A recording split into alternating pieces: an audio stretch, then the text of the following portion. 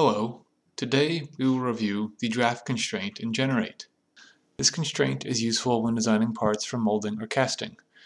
We will use a design space similar to the simple cantilever example available in the sample projects.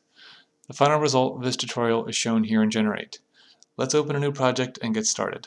Here we are inside of a new project in Generate. Our first task is to create the draft constraint. In this optimization, we have pin connections that run from one extreme of the design space to the other, aligned with the y-axis. If this part were to be molded, the pull direction should be aligned with the direction of these pins to allow for removal of the part. Therefore, we should apply the draft constraint along the y-axis.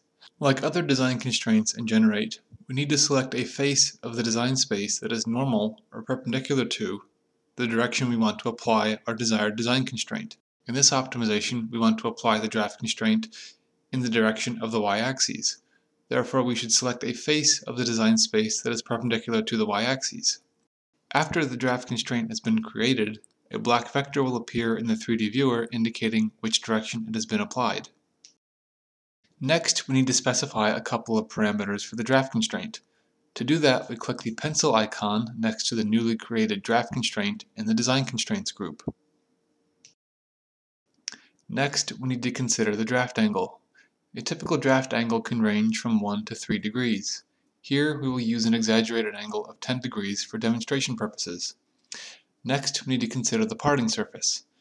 Generate can automatically calculate the parting surface, but it may not always be planar. For this optimization, we want the parting surface to be planar, so we enable Constrained Planar Parting Surface. By default, the planar parting surface is located at the volume centroid of the design space. Entering a non-zero value for the level parameter will modify the location of the parting surface. Next, we need to input a few boundary conditions. If you are unfamiliar with boundary conditions, please watch our Generate overview video, or in future videos we will cover them in detail. Generate has finished optimizing our part, and the final result has been loaded to the 3D canvas.